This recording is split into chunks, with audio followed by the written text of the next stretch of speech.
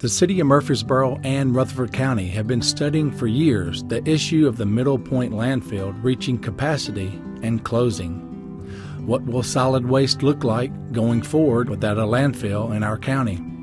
Republic, which is the private company that manages the landfill, only recently requested to almost double the capacity of the landfill. So to say that we were surprised by the expansion of the landfill proposal, I think it was something that surprised us because that's not been talked about for all these years. Republic's request to expand the landfill must be approved at various levels of state and local government. The first entity to consider Republic's application was the Central Tennessee Region Solid Waste Board. Murfreesboro and Rutherford County have 4 representatives that are on that board. That board has to decide whether the expansion request is fitting with our 10-year update in our, sort of where the direction that we're heading. On Friday, July 9th, 2021, the board voted unanimously against the expansion of the landfill.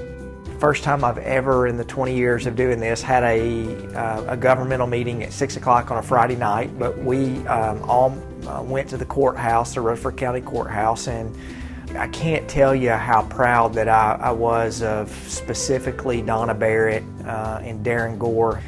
Donna systematically went through and detailed on the things that, why that this expansion is not consistent with the direction that we've been heading, and I think fortunately the Central Tennessee Solid Waste Board voted that expansion request down. So now what a lot of people are asking, what's next? And the what's next is that disapproval is now sent to TDEC, and TDEC will now rule on whether the board voted in an arbitrary or capricious way. And I think Ms. Barrett went through her resolution to show why that it's not arbitrary and capricious. So those next steps are really up to TDEC now.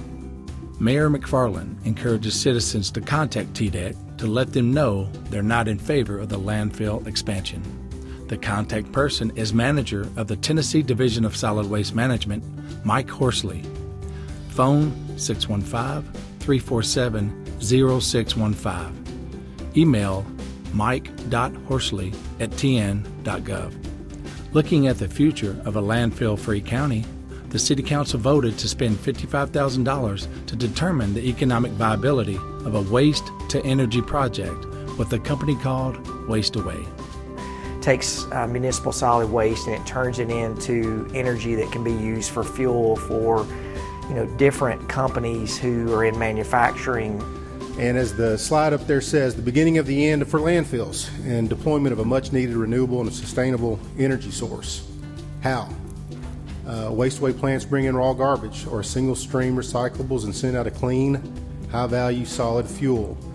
For industry and power generators, this is all accomplished in less than 30 minutes, beneficially utilizing up to 90% of the solid waste that they process. So that's only 10% that has to go to the landfill.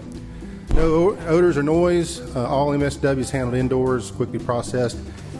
They are located in Morrison, Tennessee.